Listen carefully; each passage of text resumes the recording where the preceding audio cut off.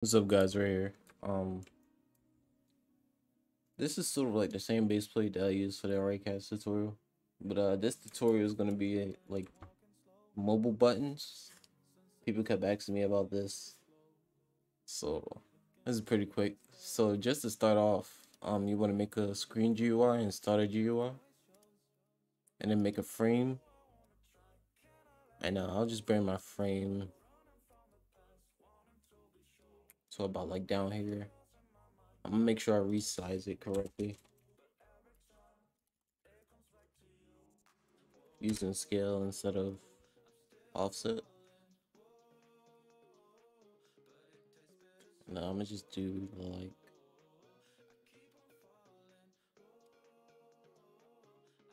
yeah, that's fine. Let's say we have a few buttons. We're just gonna we'll make two, not text buttons. We'll do image buttons. And I'm gonna just make sure to size them correctly.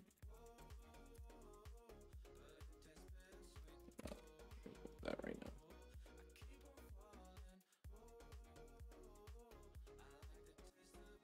And I'm gonna just make the background, the frame, like 0. And this will be like my two buttons, right? And then button 1 and button 2. I'm just give them images real quick.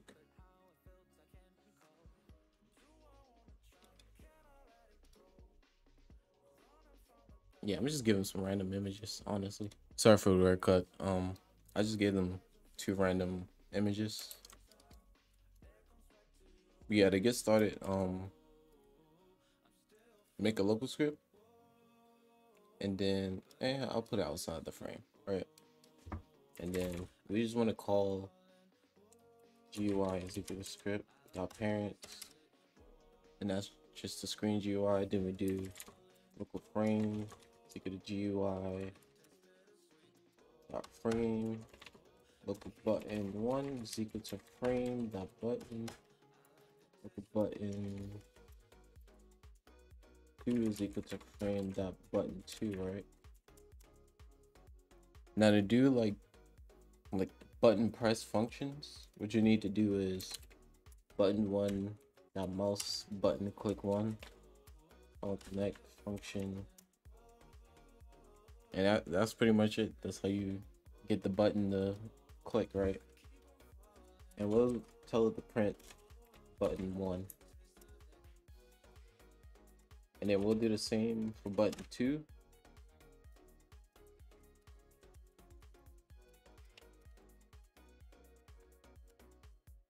And then print button 2. And I think I'll change the image colors actually. Yeah, we'll do that. We're gonna do local r is equal to math.random 1245. And we'll just copy that over. G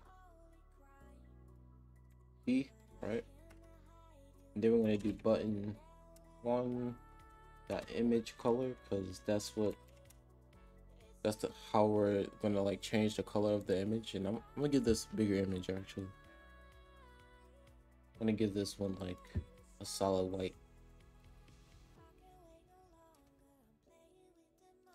Let me go back. Okay, so color 3 dot from RGB, and then we're just gonna copy and paste this in the same thing for our button 2, and make sure it's set to button 2. Let me just save this real quick. And yeah, when you press play, press the button, change the color of the button, and it prints button 2. Same for button 1. So yeah, that's how you make mobile buttons. You can link these with combat systems, visual effects, moves, etc. So yeah, just a little quick tutorial. If you like the video, hit this like, sub, share. And yeah, thanks for watching.